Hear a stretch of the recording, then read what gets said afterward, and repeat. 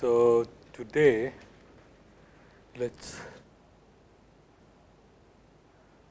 and we were looking at that log z as a function as an example, right, and then we saw that it is not as nicely behaved as the log over reals. So, we will come back to log z again, because there is that infinitely many possible log functions can actually be stitched together into a single log, and exactly how to do it we will see in a short while. To do that, we will have to look at the concept of analytic continuation, which is what I will slowly lead you to. Now, there is one more theorem that I think is important, which I should prove. It is very easy to prove actually. So, we saw that for analytic functions, we have infinite differentiability, right. So, if an analytic function, if f is analytic, then f prime, all its differentials, f prime, f double prime, and so on, remain analytic. We also saw that it's for an analytic function, its integral is also analytic. That was part of Morera's theorem, that if you define f z as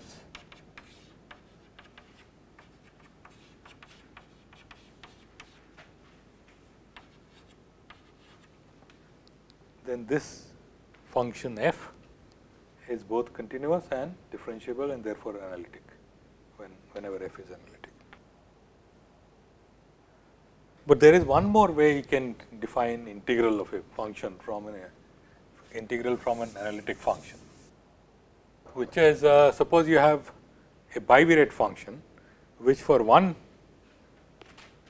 on one variable is an analytic for every value of the other variable, and then you integrate over the second variable. So, for example, suppose we have f z t is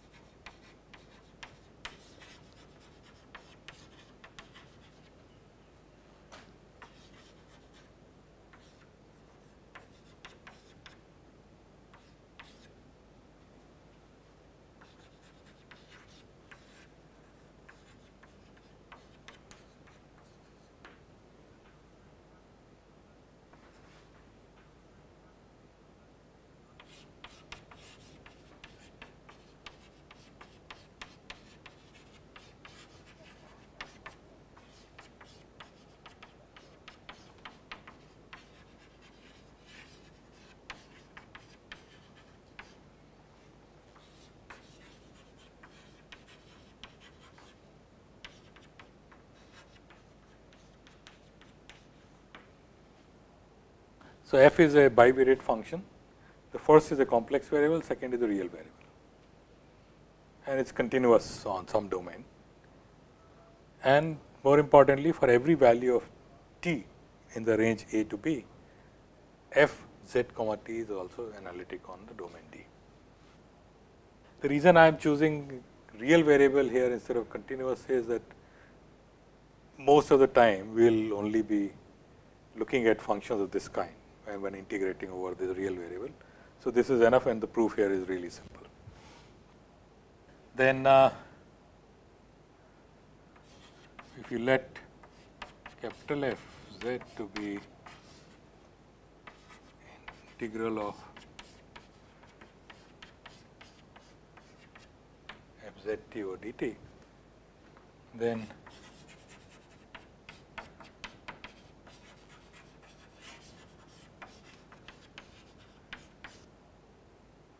capital F is also analytic. So, it is the integral of this small f over the real second parameter, which is analytic on D. So, this is the theorem.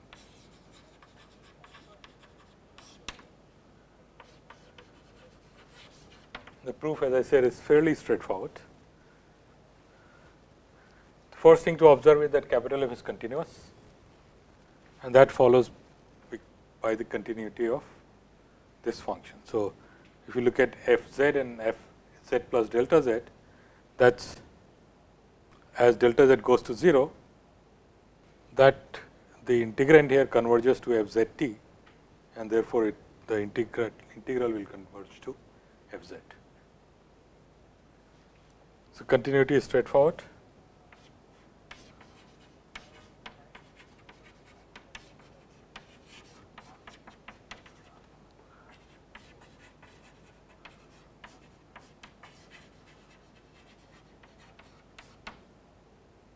And now, what we need to do to prove that capital F is analytic.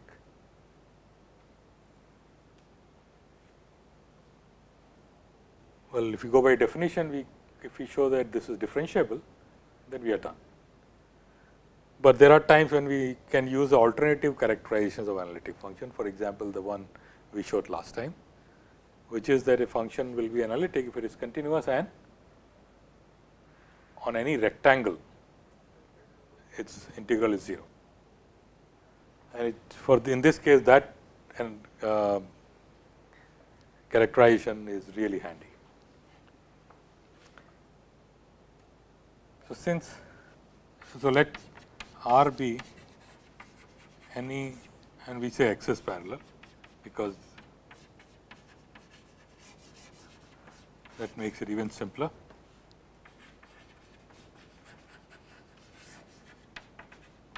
Indeed. Then since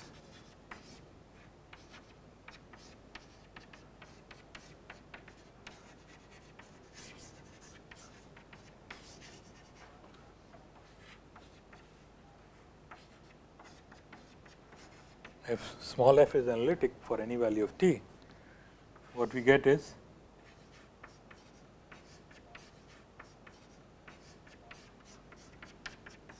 this is 0. Fix any t in this range, this is analytic, and therefore, this integral is 0. That is by Cauchy. Okay? And this happens for every t.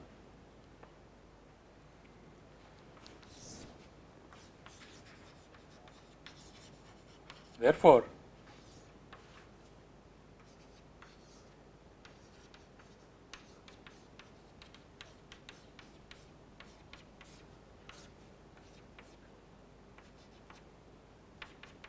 this is also 0.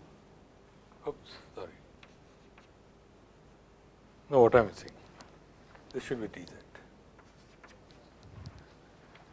This is dt. So, this is also 0, because integrand itself is 0 here. Okay. Now, what is the left hand side of this equation equal to?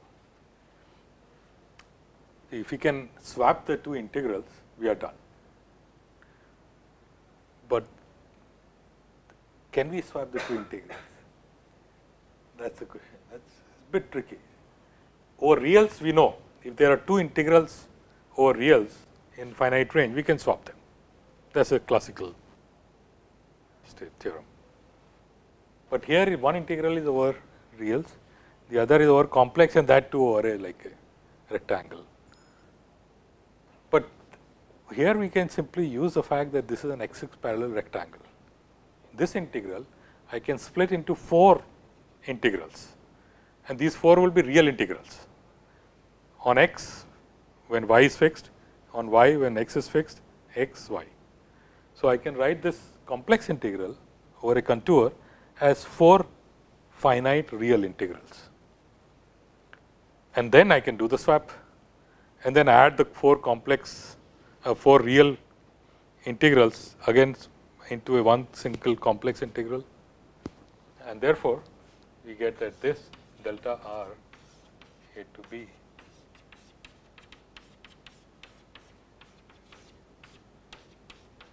this is this, and this is equal to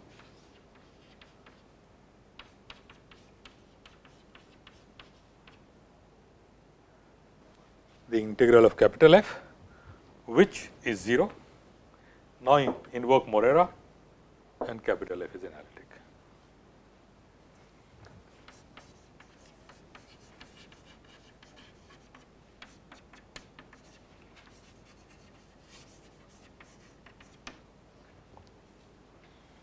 So essentially, what we should intuitively take out of this is that analytic functions are very nice functions. They have very well behaved, have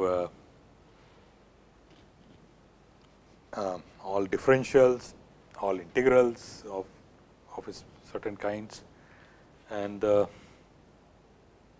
we can play around with them with reasonable amount of freedom. At the same time, I will want to strike a note of caution that don't take them for granted. The analytic functions can throw up rather unexpected behavior, as we shall see also. Okay, so what are the examples analytic functions we have seen? Well, okay, we have seen that all polynomials are analytic, all sine, cosine, exponential, logarithm also, at least in a strip, is analytic. It may not be analytic everywhere. And we didn't see how you could make it, like when it goes to 2 pi, yes, there is a jump. there is a jump. Yes, so that's a discontinuity. So it's not analytic there.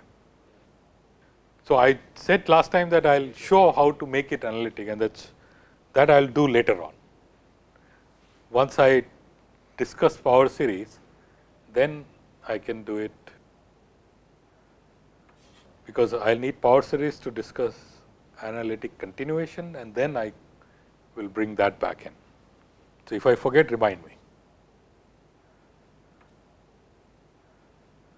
Now, some of these functions, polynomials are pretty straightforward functions, but if you look at exponential function, for example, it's a slightly more complex function, and we know, at least over reals, that exponential function has this infinite power series representation using the Taylor expansion.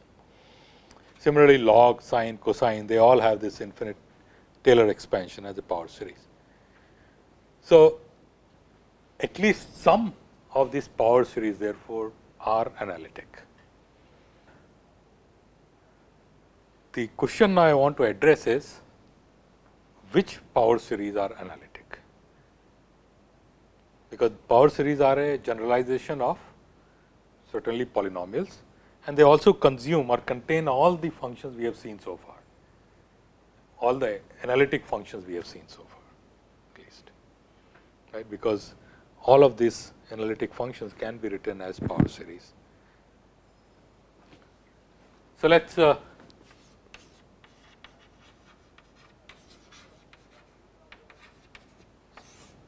start our discussion on power series and see which of the power series are analytic.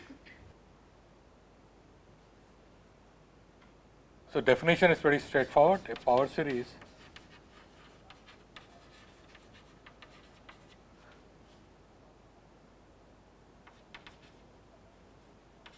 is the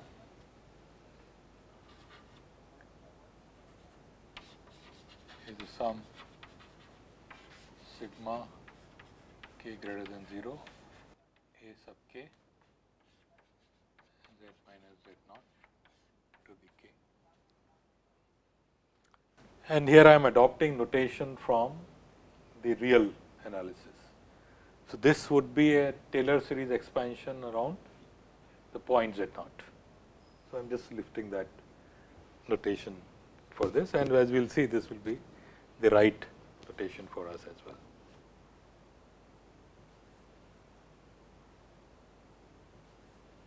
So z naught is some particular complex number. These AKs are also complex numbers.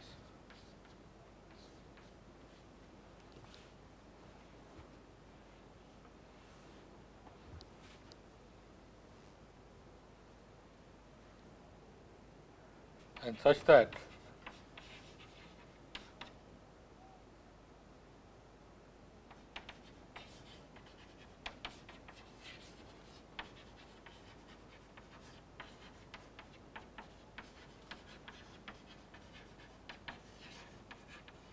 finitely many AKs are non-zero, because if only finitely many AKs are non-zero, then we have a polynomial, then we do not have a power series.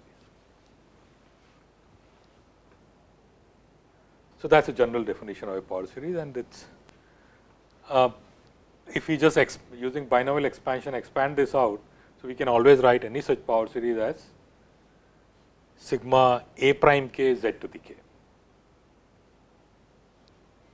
So, these are equivalent definitions. This makes it a little easier to understand that we are looking at a power series around this certain point, which is Z naught. Now, the moment you have an infinite sum, there are all kinds of issues which arise. We have to address the issue that when is this convergent for any given point Z, whether the power series is convergent at Z or not, it becomes an issue, which is not certainly not an issue with polynomials, they are always convergent.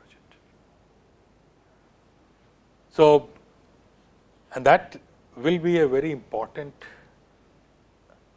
notion for us when we look at the power series in terms of analytic functions as well. So, let us put in some basic facts about convergence of power series before we dive into its analysis. So, let us just talk about convergence therefore.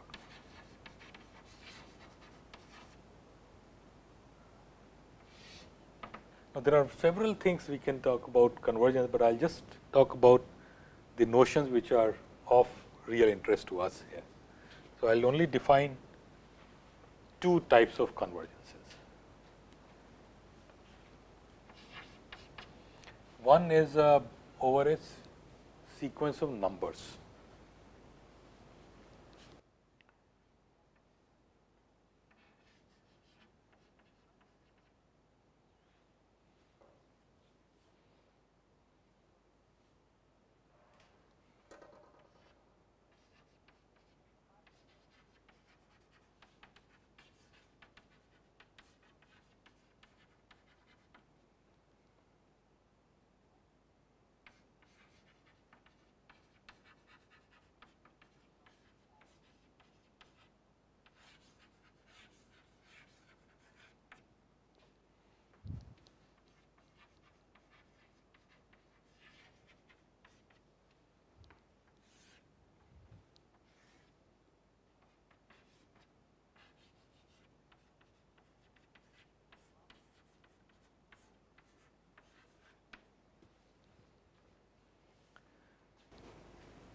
So, sigma k, ak is just a sum of complex numbers. We say that this sum is absolutely convergent if the sum of the absolute values of these complex numbers adds up to some finite, does not diverge. Now, for sums of numbers, absolute convergence is kind of a sanity check, because if a sum is not absolutely convergent, then funny things happen with that sum. For example, if you look at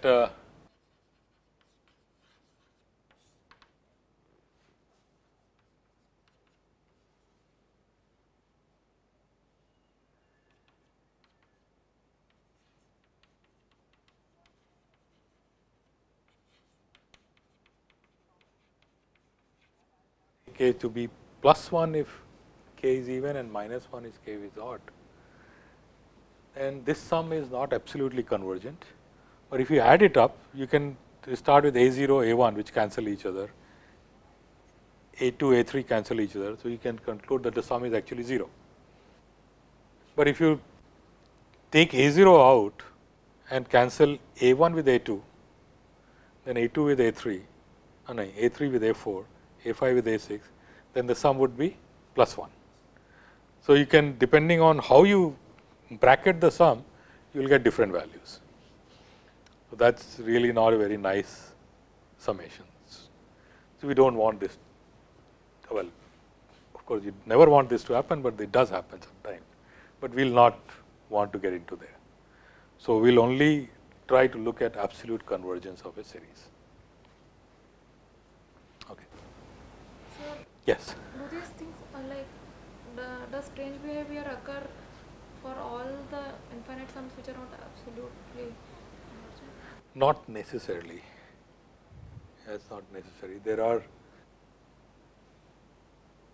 I guess, if you look at this,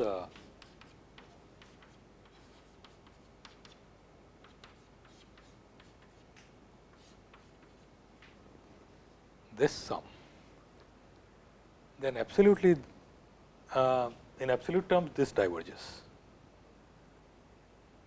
But if you add it up, I think it actually converges to a sensible value, irrespective of how you bracket. But I don't take my word for it.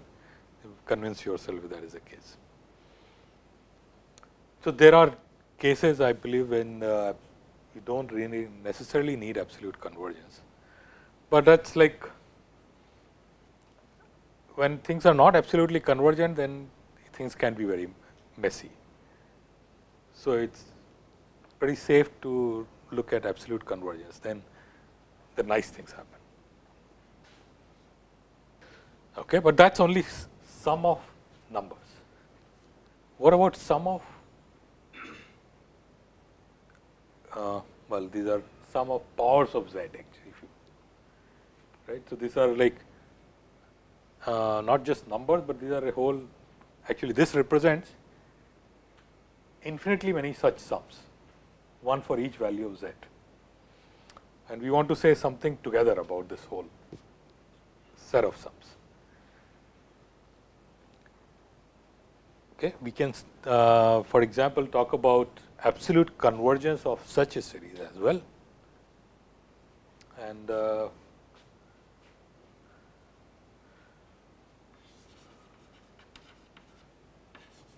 which you can define easily.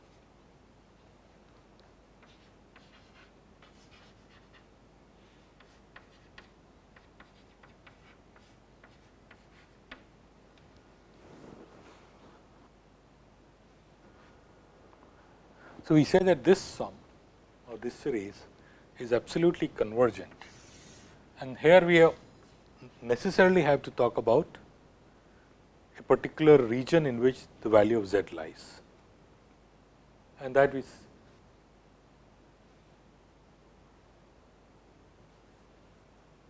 typically or the natural way of defining the region, and we will come back to this later on to justify this choice, is to say that z minus z0, the absolute value is smaller than some number, and this we say small r. So if it is absolutely convergent in this region, if whenever you take any such z, then the corresponding sum of numbers absolutely converges. So that's a natural generalization of absolute convergence there to the power series. Unfortunately, absolutely convergent power series is not strong enough for us, because absolutely convergent power series can at times have behavior which is not very nice.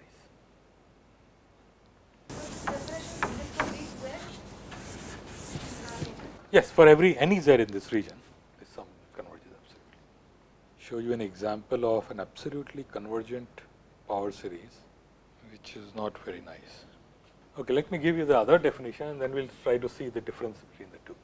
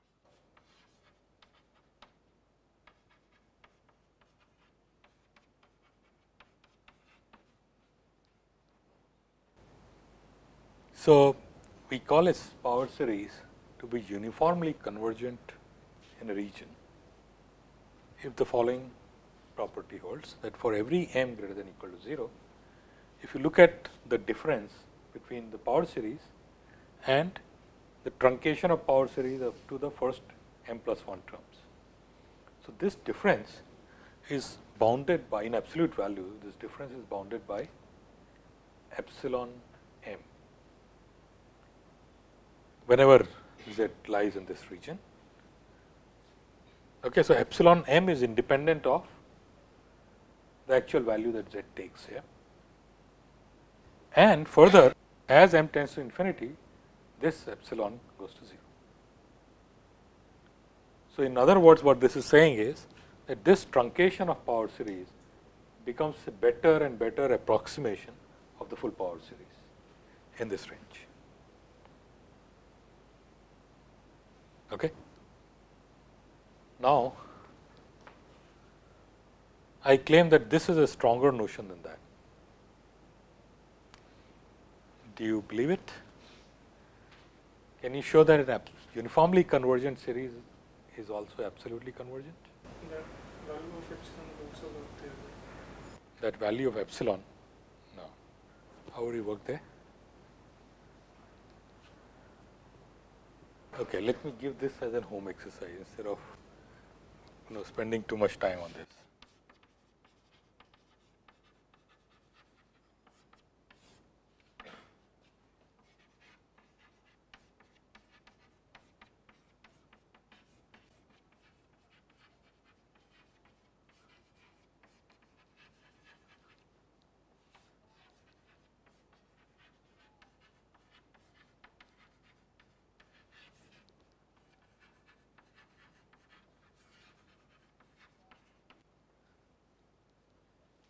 So, this is a general statement. What I am looking for here is any implication. If you can show that this implies that, that is one part of it, and that this is stronger. So, that means one example which is absolutely convergent, but not uniformly convergent. Or if this does not imply this, then one example which is absolutely convergent, but not uniformly convergent. So, just make sure that all bases are covered. Good. So, this is the key notion of convergence for us. Now, here is a very useful theorem about power series. Before that, let us define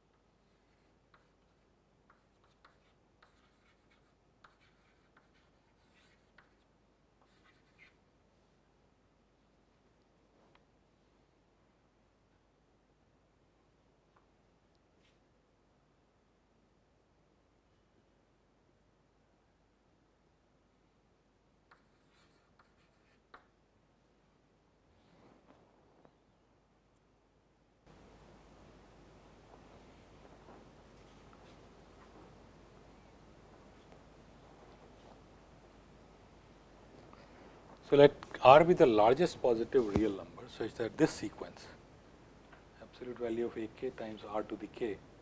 So, just think of this as a sequence of numbers and see where this sequence of numbers is going.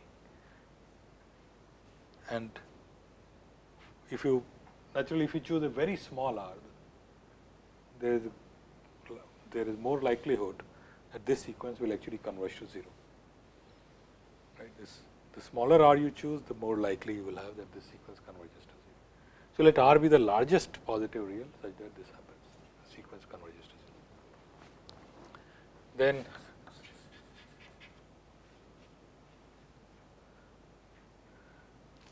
Okay, sometimes it is possible that there is no such largest thing. We can always get a slightly larger one. So, I should not say the largest positive here.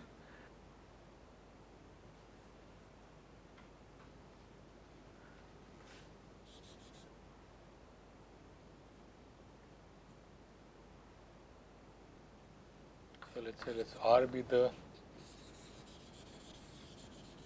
limit of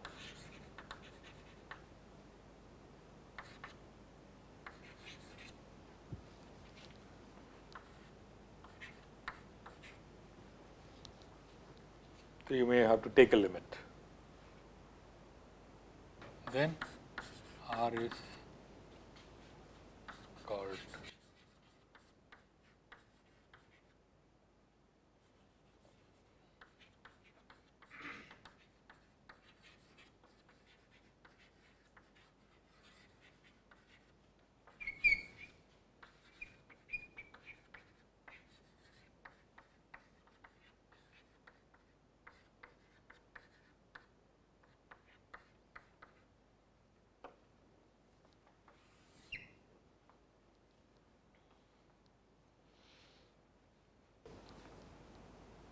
so this number is well defined. It can be 0 if the AKs are grow so rapidly that it's quite possible. For example, if AK is k to the k, for example, then no R can send this to 0. The sequence will actually keep diverging.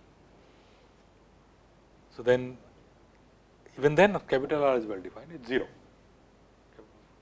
Small r being 0 will certainly make this happen. If these grow very slowly, then you can get away with maybe a very large R also. For example, again, if AK is on the other side is 1 over k to the k, then you can get away with every R. So then the radius of convergence is infinite.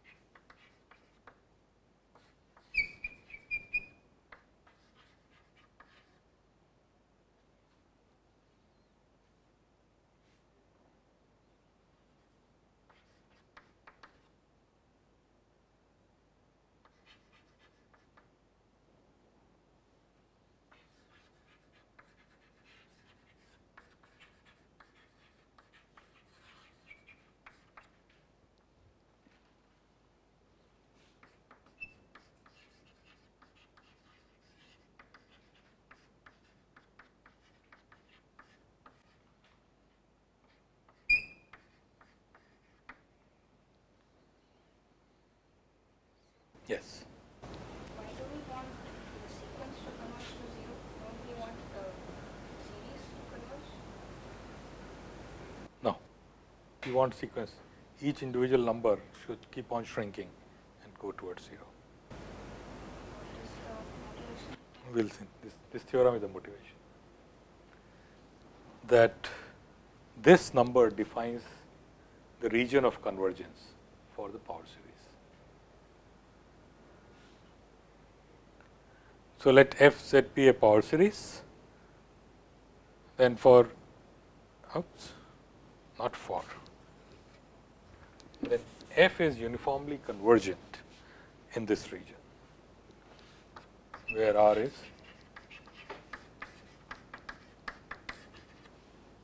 radius of convergence.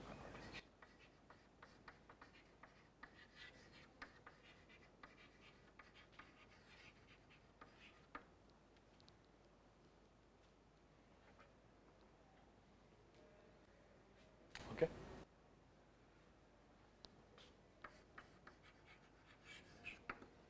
So, yes, it looks a little odd here with by I am just looking at sequence of numbers and seeing where that converge, that sequence converges. But the connection will be fairly straightforward. The proof is reasonably easy here. So let's show that this is the radius of convergence. So I should have added one more statement. We'll do that maybe in the next theorem. So I need to show that for any small r less than capital R, if you look at this region, the series converges uniformly, right? Okay.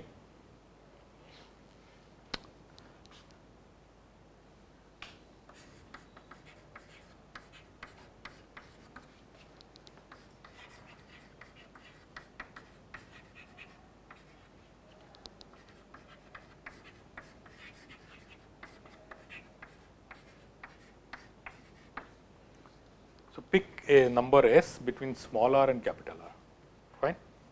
Now since s is less than capital R, by definition we know that at this sequence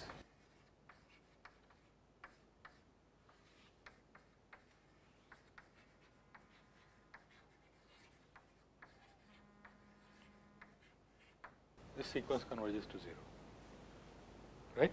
That's by definition.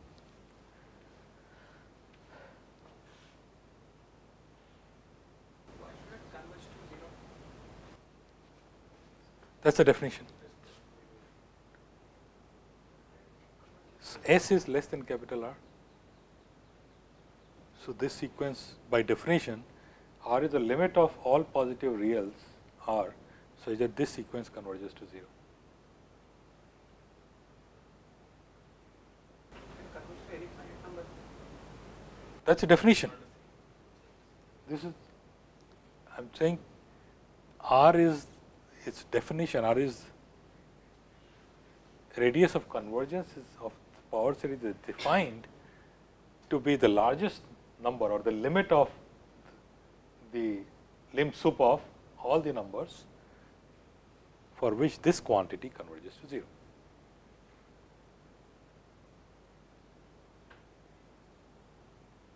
So this is the definition. It just seems that it might also work if it. Or if it is larger, no, it won't. See, if it converges to any positive number instead of 0, then when you add up, you get infinite.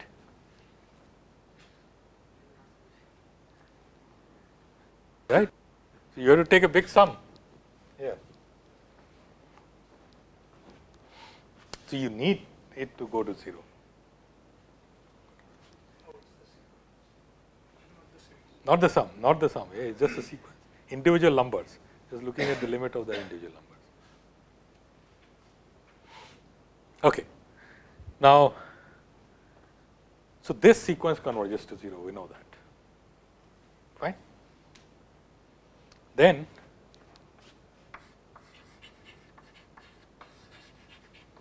therefore, if you look at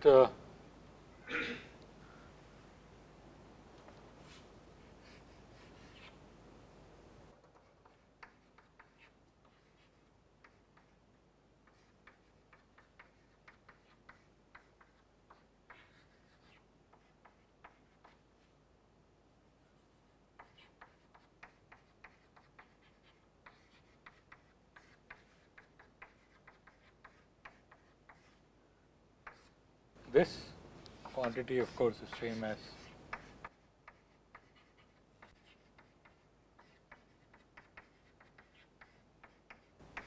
this quantity.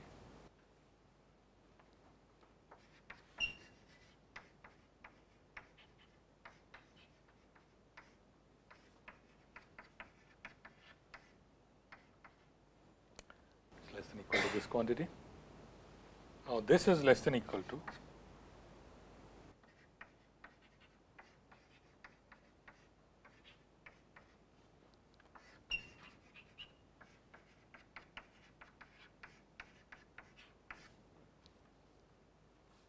okay.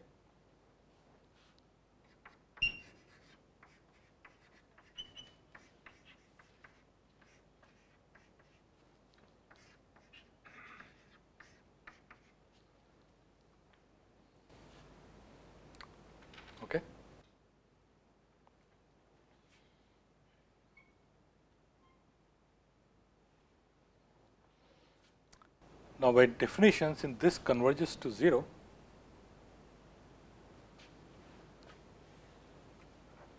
this quantity is clearly has an upper bound. For all k, I can write an absolute upper bound on this quantity. Okay.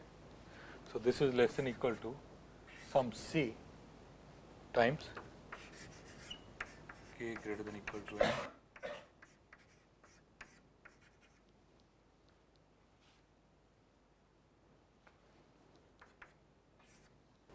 And what is this? This is just a geometric series.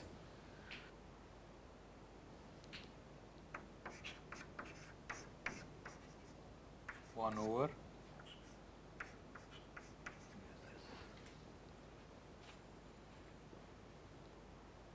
this is a fixed number, non-zero. So, this is some c prime times r by s to the n.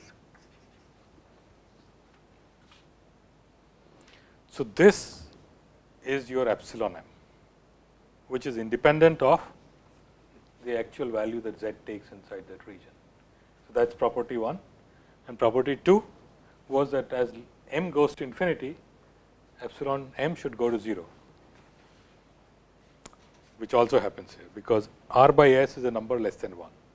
So, as m goes to infinity, this goes to 0.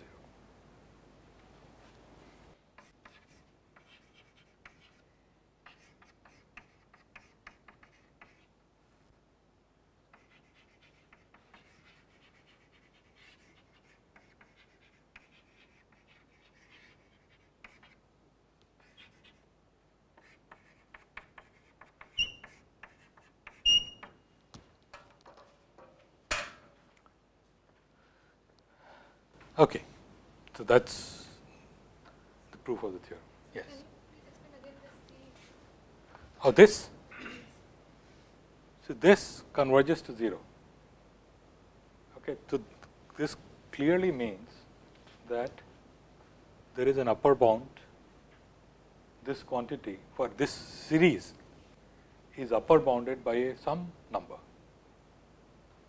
It does not diverge.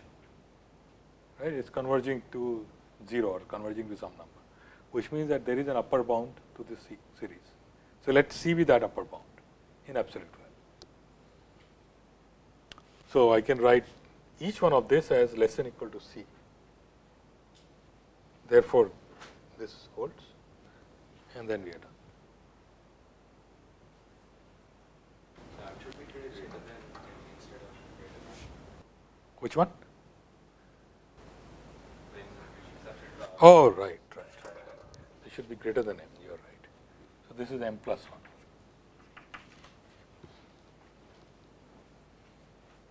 So, this converges in a reasonably straightforward fashion uniformly in that region.